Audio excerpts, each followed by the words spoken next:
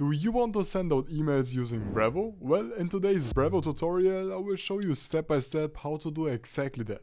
We are going to go through how to actually set up your account, how to go through all of the settings needed to send out emails, and I will then also show you how to use the built-in email builder inside Brevo to build beautiful emails within a few clicks. Let's get started by heading over to Brevo. As you can see, the goal of Brevo is to grow with the email marketing platform and the CRM suite, and Brevo is being used by over 500,000 customers, including eBay, Michelin, Amnesty International, Louis Vuitton, and a lot of more. To get started, let's actually sign up for a free Brevo account. By using my affiliate link down below, you can support me for completely free of charge. Simply just click on here and then go through the questions right here. I'm simply just going to continue with a Google account for now. Next step would be to actually go through these couple of questions. I'm just going to put in random examples and I'm just going to actually process with them. Click on continue, and now we will have to put in our address. This is required by law to actually show up on all of your emails, so make sure to put in something genuine right here. In my case, I'm just going to once again go with an example in my city. Answer these questions as well, and then validate your phone number. You can then find an overview of all of the pricing plans right here. You can start with the free plan, however I would obviously recommend you to go with either the starter plan or the business plan if you really do want to take your email marketing serious. This is going to include no sending limits, more customizable email templates, you can actually also remove the Brevo logo, and you're going to get a lot of other great benefits like A/B testing, advanced reporting, and a lot more. However, to actually make it more easy for you guys, I'm actually going to continue with the free plan for now. Alright, so let's now continue by actually going for the additional verification. To do so, head over to the compliance page. Make sure to actually read through this and make sure to double check. In my case, I think they've just suspended my account as I'm building up an example account and already have my own Brevo account. So I'm just going to continue with this tutorial. Now, first of all, if you already have contacts on any other site like ActiveCampaign and so on, you can actually easily import them by heading over to contacts and by then clicking on import contacts. You're then going to have the option to either import email contacts, companies, deals, or notes. I'm just going to continue with normal contacts, and I'm then going to actually upload a CSV file. So this is going to be the first option. You can also copy and paste your contacts, or you can actually import it from another tool. So I'm just going to go for the CSV file option, and I'm then going to actually upload this onto this. The second step would be to actually confirm a file, and we will then have to map our data. In this case, most of the time this actually has been done by default, but for this contact ID, let's just select do not import, as this contact ID isn't really important. Now the first name file header, this is important, so let's actually align this onto the first name right here. Last name, let's align this onto last name. Business name, we don't need to import. We don't need to import. Email, by default already has been set as email, perfect. And as for the rest, we don't actually need that. So just click on confirm mapping and then select a list which you want to add this onto. Now lists are mostly going to be used to actually categorize your contacts. I'm just going to add it onto my first list right here. We can then finalize our import. I'm just going to confirm the opt-in agreement, and we can then actually add these contacts. Perfect. Now when we are now going to head to the left, and under lists we can then find our first list, and inside this we can find all of the contacts available. We can then actually also open them up, and this is going to give us an advanced overview of all of the different things going on with this contact. We can see an overview of the analytics, the recent history, the information, channels, and so on. Now Brevo actually also backs off as a complete CRM, which is important to keep in mind. Obviously for this tutorial we are going to focus on sending out emails and email marketing campaigns, but if you would for example set up a Brevo CRM, you could add the deals inside right here, add companies, and basically connect this onto a company and so on. You are also going to have the option to write inside here, send out an email to this contact or call them, which in my opinion actually is a really nice feature, and it makes just reaching out to certain kind of contacts way easier.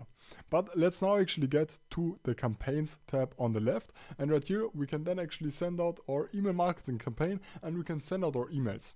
We will have to select email right here. However, Brevo is also going to have the option to send out SMS, WhatsApp and web push. I'm going to select email. As for the campaign type, we do have either regular or A/B test. A/B test is a great feature. However, I can't show this here right now because this is only going to be available in the paid plan. As for the campaign name, I'm just going to go for something like test 123. Create a campaign. And let's now actually go through all of the details. As for the sender, this would be marktutorials, marklanzai@gmail.com. Actually, what I would recommend you to do is to customize this. What do I mean by that? Well, I would recommend you to actually add a new sender and make sure that this sender has a professional email address. In this case, this could for example be elias@eliaskrause.com. Make sure that you don't have a Gmail address, as this will just seem unprofessional and can also hurt the overall deliverability of your emails. Now, as for the recipients, I'm just going to add them right here, and we are then just going to send this onto our first folder and onto our first list right here. Of course, you can choose whatever kind of list you want. I'm just going to select the first list right here, as I don't want to overcomplicate this. As for the subject, right here you will have to basically put in something which is going to incentivize the people on opening up this email. So I'm just going to put in hey, and one thing which I actually really like is that we can put in personalization onto the subject. So right here we can actually choose an attribute. I'm just going to select the first name, and we can then simply just insert this, and now this is always going to say hey and the first name. So hey Elias, and then I'm going to put in, have you heard about, I don't know, I'm not going to actually customize this right now. However, we can then actually also add a preview text, and you're going to see the template right here on the right, and you're going to see the preview of how this is going to look like. And additionally, you can also use AI for this, which you don't basically make sure to actually use this, because especially nowadays AI is super powerful when actually creating content for emails.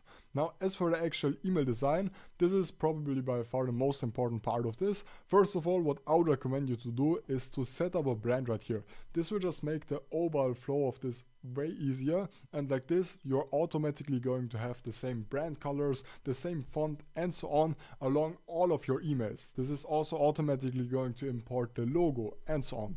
Now, I'm going to skip the brand setup right now. However, make sure to set this up for your own brand. This is going to save you hours of your time. Right here, we are then going to have a couple of wireframe templates, which we can all use. You can, for example, also go for template gallery, and right here, you can then actually see all of the templates available. So let's, for example, go for something like this right here. Let's preview this, and let's see if we like this. Yeah, I think, or let's actually go for something else. Or maybe, yeah, let's just stick with that. So just click on use template, and right here, this is going to be the actual email template editor, or the email editor as a whole. Now, this is going to work the following. You are going to find all of the different content, style and AI settings on the left. Under content, you do have blocks and sections. Sections are going to be used as pre-made kind of blocks and elements, which you can then simply just insert and customize. If you do want to build up something from scratch, you will have to add blocks. And these blocks can be actually anything from titles, text, images to buttons. And you can then actually also add spacers. You can add dividers, for example. This is going to be black in this case. And you can then basically add whatever you want. You can actually always select certain kind of elements, and once you do so, you're going to find all of the settings on the left, okay? So this would be the way, this would be the place where you can then actually change the text alignment as well. You can change the background, layout, spacing, borders, and basically anything related to this text. So let's, for example, say that we do want to add a button onto this. In this case, we would simply just have to drag this on here, and we can then put in whatever you want. So I'm just going to put in or let's just say 20% off all bicycles. And in this case, on the left, we can change the width. We can actually enable that this should have rounded corners, which I actually like. I think something, yeah, let's go with 10. And let's see how this looks. Yeah, I think something like this looks really unique. We can then change the borders, the layout, spacing, and so on. And when we are going to select this, we can then actually also add the link on here. So we are going to have quite a lot of different type of links. We can, for example, simply just add a URL, we can add a phone number, we can add an unsubscribe link, double opt-in, view in browser, and a lot of other stuff as well. Now, once you're happy with your email design, you can always change the overall style on the left. This is going to include stuff like the background color, text appearance, button spacing. And once again, if you have actually set up your brand library, this is going to be automatically done by default. So once you actually have your first email, make sure to click on preview and test. This is super important. Like this, you can always double check how it is going to look like. You can then actually also view the mobile version of this, and you can actually choose if you like this email. You can then actually preview this email right here, but in my case, I'm just going to click on here and I'm going to click on save and quit. So once we now have this done, we can actually send out our email. You can actually also edit some additional settings. This is going to include stuff like personalization, sending and tracking, and subscription. I would recommend you to simply just leave this out for now, and then you can actually send out your email, and you can actually either send it instantly or you can also schedule it. Now, if you do want to build up more advanced automations, more like customer journeys really, you can also do that inside Brevo, also inside the free plan, which is really powerful. So simply just head over to the left right here, and on the automations, you can then create your automations. And here you can then actually add your workflow and so on. I've previously actually made an in-depth tutorial on how to create automations inside Brevo. So make sure to watch that video, it's on the screen right now, to actually get started with that. Otherwise, make sure to sign up to Brevo with the link down below, and I will see you in the next one.